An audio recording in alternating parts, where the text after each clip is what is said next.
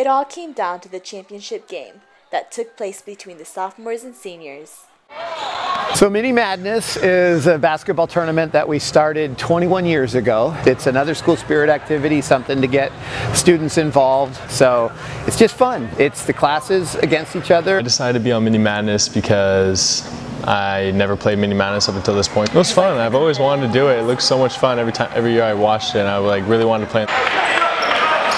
In middle school, I played basketball for our team, but I missed basketball a lot, and this is kind of a chance to play again. I played for the sophomore class. I was point guard. I was the center, or just the guy that had to get all the rebounds. I'm the ref, and I just referee the first 4 games. It's good that the school interacts with the students and that students organize these kind of things. It really gets everyone involved. Usually, like, the sports are separated. Girls play with girls, guys play with guys.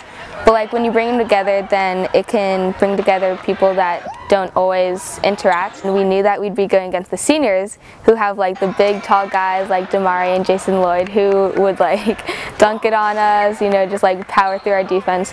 So that was pretty hard. I think where we succeeded was having like the 3-pointers and like us dribbling and like our technical skills, so that was good, but it couldn't combat their height. They were too tall for us. Our mindset was like, okay guys, these guys are sophomores, we gotta win. We're seniors, our senior year, we have to win. I was thinking like, this is my first year playing, but I've been wanting to play for this whole time, so I need to win. So just being in the crowd is participating, you could tell. I mean, there were some amazing moments in this tournament, and people were super entertained by it, and so they were engaged. People not only participate in, but they come to watch.